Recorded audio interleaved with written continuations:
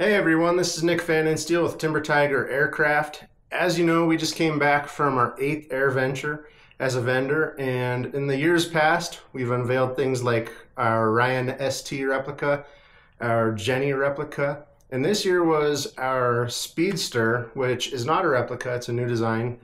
Side-by-side seating, vintage lines, and it got a ton of attention. But that's not what this video is about. This video is about some questions we got at the show, and questions we've gotten in years past, and we get these questions with regularity, okay? The biggest question we get is, can you build an airplane? And yeah, you can build an airplane, but can you build an airplane? Yes, you can, and I am looking at you. Yes, you can build an airplane. It's not that hard, but people have a lot of fear about starting the process, mainly through a lack of education. And that's what we're here to do, is educate you about that process. It's our job to make sure that you're getting our airplanes built. Okay, it doesn't do anybody any good if your airplane is sitting in your garage collecting dust for 25 years, right? So what we're gonna do is start a video series about what it takes to build an airplane. We're gonna cover things like working through the fear of starting. That is step number 1 to building an airplane.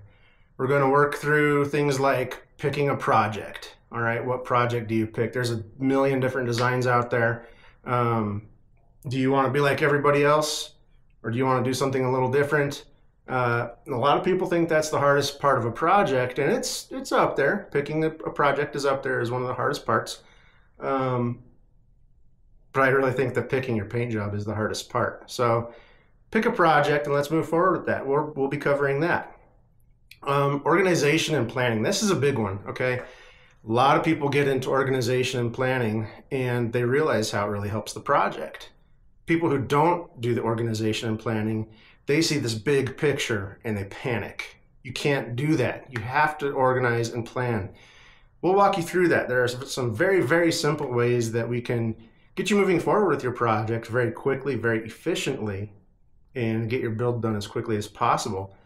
Another thing that we want to cover is what tools are you going to need and how are you going to use them? Now, this is kind of a broad one because many airplane designs require different tooling sets. Even within our own lineup, you know, the STL has a different set of requirements from the Jenny, okay? Because the STL is a much more advanced airplane, and the Jenny you can build with basically hardware store tools just down the road. So I hope you enjoy this series. If you have any questions, comments, things like that, go ahead and relay them to us.